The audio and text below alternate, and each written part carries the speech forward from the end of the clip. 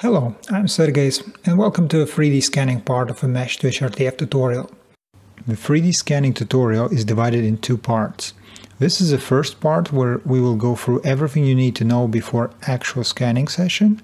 The second part will show an actual live scanning example, where I scan a cam-arm binaural mannequin with an iPhone and provide comments about the process.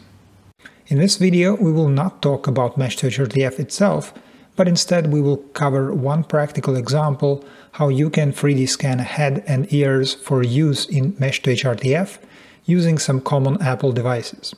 In the written tutorial you can read about other 3D scanning alternatives, including professional 3D scanners which are ideal for the task, but as of 2022 the only 3D scanning method that is good enough for Mesh2HRTF, available globally in millions of devices, and quite affordable, involves Apple Face ID sensors.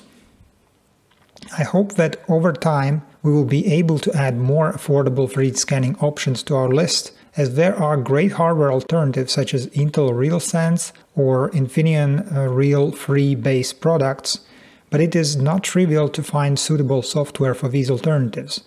Notably, it can be cheaper and easier to borrow or buy a second-hand iPhone than to get another 3D scanning device.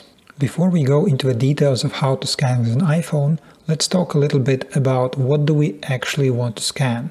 First of all, we do not want to simulate hair. We want to simulate the skin surface of the head and ears. It means that, if possible, you should shave, cut the hair shorter, tie long hair together, and perhaps use a tight swimming hat or a wig cap to compress and organize hair. Any remaining hair will need to be edited away afterwards. If a person wears glasses, they should not be included in the model. Glasses have small details and are transparent, which is a problem for most 3D scanners. And in general, if you're not going to use iPhone, please check the recommendations for the specific scanner technology which you're going to use. For the 3D scan itself, not everything is equally important. The most important part are the ears themselves. For the ear pinna you want to use a maximum possible resolution and data quality. Then we need the 3D scan of a complete head. Here the precision requirements are much more relaxed. Most 3D scanners will accumulate measurement error as you move around a bigger object. But that's not really an issue because we can merge the highly detailed left and right ear meshes afterwards. Shoulders are rather interesting. It's not entirely clear if you should or should not include them in the simulation, but it's better to have them scanned so that you can decide afterwards. Finally, it's a really good idea to have multiple takes for every scan you do. It doesn't matter how good 3D scanner you have, things can go wrong, and if you have multiple takes to choose from, you'll be very happy afterwards. Now about iPhones and iPads. Since iPhone X, Apple released many iPhones and iPads without physical home button. All these devices include a dedicated structured light sensor for face recognition, which can be used for Mesh2HRTF.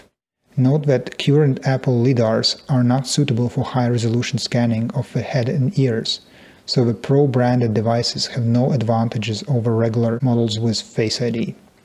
Unfortunately, if you have post-2021 Apple device, the Face ID sensor may no longer be as good as we want.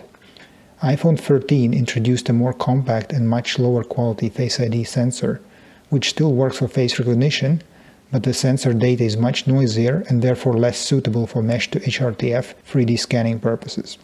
It is hard to predict if the 3D scanning of the latest Apple devices will improve, but at the moment it may be best to pick an older model.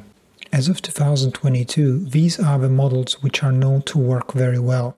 It can be as old as the original iPhone X, all the way to iPhone 12. In addition, some iPad Pro models can be as good as well. There really is not much difference between iPhone X and iPhone 12 except for the amount of memory and CPU performance, which means that your experience with iPhone 12 will be smoother, but the 3D scan quality will be as good on the older iPhone X. Then to do scanning, you need an app. As we know, Face ID sensor is primarily meant for face recognition. Therefore, any 3D scanning functionality needs to be added by a third-party app. Here are some requirements for a 3D scanning app which would do the trick. And Mesh2HRTF project is not affiliated with any app, but we do have experience with one specific app called Heges 3D, which is the one I used for this tutorial. This is a commercial app which requires about $10 in-app purchase to unlock its functionality. The rest of the tutorial will be showing how to use this Heges 3D app to get the scan we need. When you open Heges 3D app, you can keep the precision on 0.5 mm, and the range setting can also be left at the default. If you click on the gallery button and then on the gearcog, you can get to the app settings.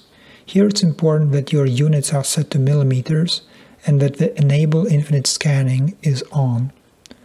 Apart from that, it's good to have the new scanning method on as well. The rest of the settings is probably already good. Now let's look at the scanning process itself. First of all, let's talk about geometric references. Human head is not ideal to use as a tracking reference for 3D scanners, and sometimes it's good to give your 3D scanner a bit of extra help. The idea behind geometric references is to provide something more than just skin and ears for scanner to orient itself. It really can be just about anything, but here are a couple of examples of what I have tried before. Now moving on to the actual scanning process with an iPhone. As we are effectively using a selfie camera, it's good to understand that this sensor actually has limited range, so you can stand behind the person you are scanning and be entirely outside of the field of view. This neat trick allows you to walk around the subject and do all the scanning while always maintaining a good view of what you're doing. For the rest of the details of how to scan, please look at the second part of this video tutorial, which is the next video in the playlist. In the end of a written tutorial there is a more tips section. Here I recommend to read through this after watching the second part of a 3D scanning video. For example, you can read that it is a bad idea to try to scan yourself, as the data quality will suffer, or that it is useful to announce to the subject when you start and finish a scan, as well as keep them updated what exactly are you scanning, because it can be quite frustrating to sit with your mouth and eyes shut without any understanding how long will this go on. Now please continue to the next video, which shows an example of the actual 3D scanning process.